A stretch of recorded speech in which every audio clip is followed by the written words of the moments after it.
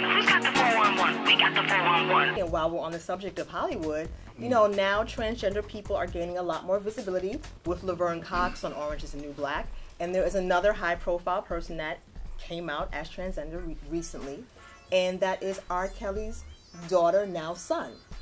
Jaya released on his Instagram that he wants to be referred to as Jay, and he didn't say anything about R. Kelly, but he did say his mom supported him a great deal, loved him no matter what. His sister's been supportive, and he's just hoping to transition pretty soon. He hasn't yet had the surgery, but he wants to get the hormone shots and really have his outside match his inside. And he or she or whatever is only 13 years old. Yeah, but he did say he's been feeling that way since 6 years old. And He did there was research. Yeah, he did. And there was an article in Ebony talking about, well, they didn't talk about the age so much, but they talked about how, like, this is something that you know from a very, very young age. And there's a lot of people who have that idea, like, okay, there's something that you did during their life that maybe made them one way or the other, but no, this is just who they are.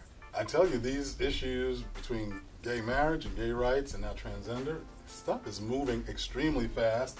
I mean, but you know, anybody who Could you anticipate someone doing that 10 years ago? No. 13-year-old coming out and saying, I'm No. transgender? No. Like, I mean, yeah, I mean, we had Chaz Bono, obviously, who's right. been out there. But in he the was limelight. much older and, Right. you know. And been carrying the torch for a while. I mean, and needless to say, I guess the embracing that people have done with RuPaul and his drag show and the LGBT networks, even though this is a little bit of a different, I guess, spin on it, but the bottom line is this whole group of folks has really gotten a lot of press, gotten a lot of support, and I mean, it's a good thing. I mean, the bottom line is it's tough enough to find love, and if you can't be real about who you are, that's it's just really got to be the most up. crushing thing in the world. So, Yeah. kudos. I mean, especially getting on Time Magazine for Laverne Cox, yeah. Unbelievable. And I mean, and I think like Historic. even, you know, she paved the way too. Like seeing another black person saying coming out as transgender, I don't know that Jay would have been as comfortable